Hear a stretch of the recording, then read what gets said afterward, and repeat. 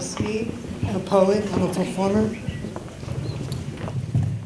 I want to echo what Dred Scott said, and I want to conjure the words of June Jordan, who I first saw about 30 years ago when she was alive, a poet, and she said, we need a revolution, we need a revolution, we need a revolution, amen.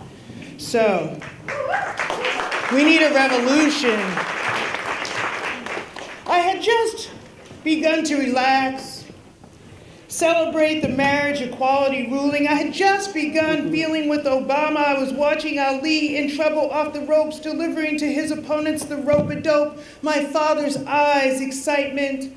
I was just beginning to breathe air, feel exhilarated at images of Joe Biden and President Obama running down halls of the White House with rainbow flags like boys with kites soaring. I was just beginning to forgive deaths of my brothers to AIDS, not forget there should still be tribunals for them and every woman abused by the medical system. I was just beginning to turn a corner on Mike Brown, Freddie Gray, Trayvon Martin, Eric Garner, the massacre at AME, not think of it all every day. And then the police killed this young black girl in custody in Texas, claimed she committed suicide, and I remember we're a war nation.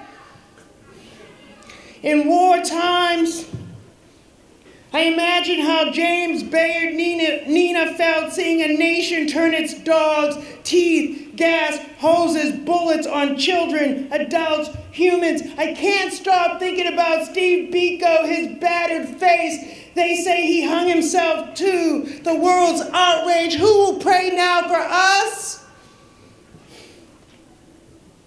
America. 16 years old from the suburbs, Boston. I go into the city shopping with my cousin and friends. We'd venture into the Boston Commons, the park.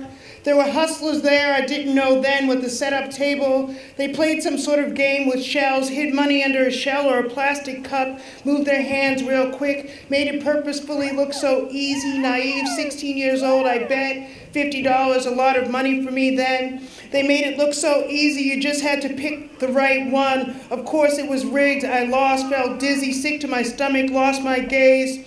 On Tuesday night after this election, I felt the same way, heisted in a shell game.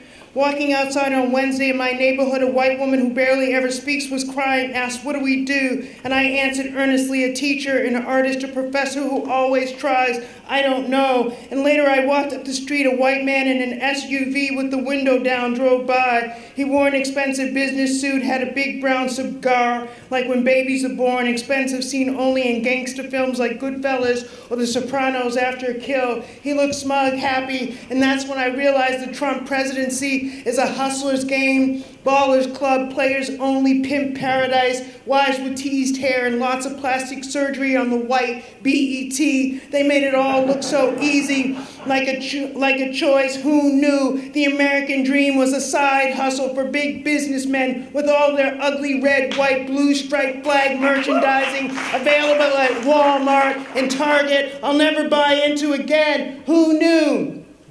Freedom was a marketing idea, consumer product, hallucinatory drug, cooked up as in some Rovian, as in Carl type of laboratory sweatshop, maintained by the architects of apartheid. Freedom like air if you're white and male and rich enough to keep breathing. Today I started to cry as I wrote to my students, knowing that in everything so far I've tried to protect them and realizing that there are places in this world that even my maternal hands can't reach. In Poland, the Warsaw Ghetto against a Nazi fascist regime, on the southern plantations, in fields, in Hades, on shores of Africa, uprising, the 60s, the streets, James, Nina, Bayard, Miriam, June, Nikki, Lorraine, Audrey, Pat, Malcolm, Martin, Betty, Sekou, the unnamed artists, poets, teachers, always our